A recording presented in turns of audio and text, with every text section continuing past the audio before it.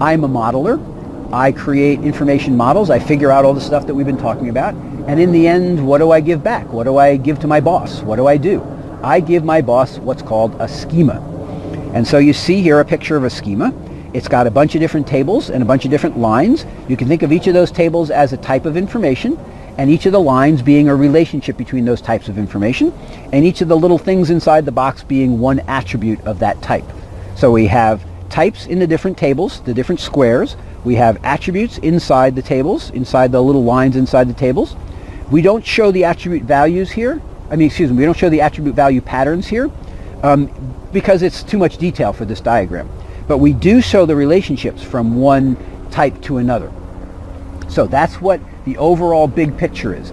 And a little bit later, when we talk about World of Warcraft and the information model behind World of Warcraft and behind all the information types in World of Warcraft, I'll show you a Mondo schema. This is a little schema. This schema is microscopic. This would be a very small project.